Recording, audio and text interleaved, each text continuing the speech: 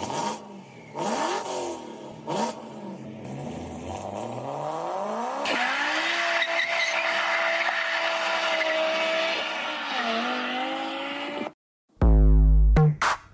good evening and welcome to the Hlspwns World YouTube channel. Hopefully by now you have got your hands on Dirt Rally 2 and you are racing it through the stages, slipping through the mud and hovering over the tarmac like a hovercraft. But with all that said, have you calibrated your wheel? Of course you're going to say, yes, I've calibrated my wheel, but have you? Because it's pretty hard to find, and I struggled finding this myself, and I've actually saw a lot of people asking, how do I calibrate my wheel in Dirt Rally 2? Well, to save you the strain, I have already done it, and if you follow my quick guide, hopefully you can get your wheel set up even better to enjoy the minimalistic force feedback currently. No, I'm kidding. Codemasters haven't released a patch as yet, as I've seen. I've loaded up Steam tonight, there's no patch, so hopefully they don't change the menus, because as I mentioned, a lot of people have been struggling to find out how to calibrate the wheel in the game. But anyway, without me rambling, let's get on with it.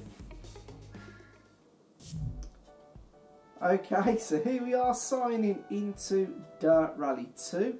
And to go to the wheel calibration menu, what we're going to do is go into the options and extras menu.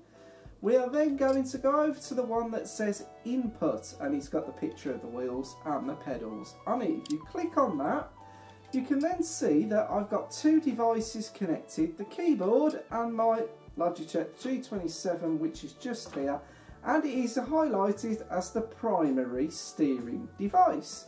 Now logically, if you clicked into that, you'd think that the wheel calibration would be within these settings here, but they're not. So what you need to do is go back, and where we've got the device selected, hover over it to highlight it, and right down here at the bottom there is something that says device options. If you click into that, you can then see that you can load the device preset, or you can calibrate the device. So this is where you calibrate your wheel and pedals. So if I click that, it's saying to calibrate the steering full lock, turn the steering wheel to full lock in either direction and hold it there and press continue.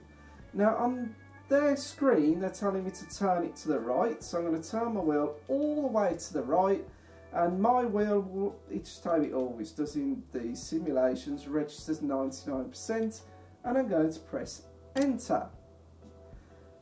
I then need to hold the steering wheel at 90 degrees in either direction, hold it there and press continue.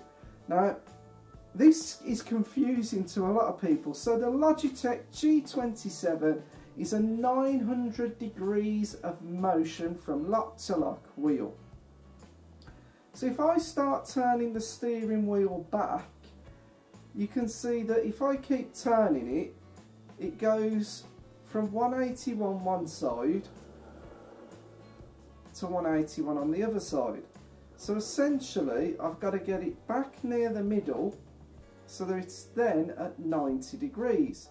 So because the wheel is a 900 degree wheel, I need to get that to 900. Now sometimes if you've moved the wheel in one direction and back in the other, and it just seems to be if the G27 does this, you can't get it to exactly 900. I can get it to 899 or 901 by the look of it. So we'll push enter. It's not quite smack on. I have got it to 900 previously. I'll show you that again in a minute. Then you want to calibrate your pedals. So because I've got the clutch, the brake and the accelerator, depress all your pedals as far as possible and then press any button. Now unless you've got 3 feet, you're not going to be able to do all of them at once, or you could sort of heel and toe on the brake and do the clutch. But if I push my pedal down to maximum, that registers 100% on the accelerator or the throttle, or if you're an American, we call it the gas. If I do the same for the brake, 100%, and the clutch, 100%. I'm guessing is all it wants you to do is register the full travel, and you can also check yourself that if you're putting your clutch fully down and it's not reading 100, something's wrong with the calibration between the pedal and the software itself. But as that's all clear and good, I'm going to put continue, and your wheel calibration is complete. And when you turn your wheel back to centre, it should be reading 0, and then you can push the pedals down and check that they are all correct. And the calibration is complete. So at that point we just go back and our job is done. So if this video has helped you out, give the video a thumbs up, leave a comment below, and please subscribe. If you're new to my channel, I cover simulators, PC gaming and computers in general. I'm also an absolute car enthusiast. Thank you for watching, and I will see you very soon in the next one.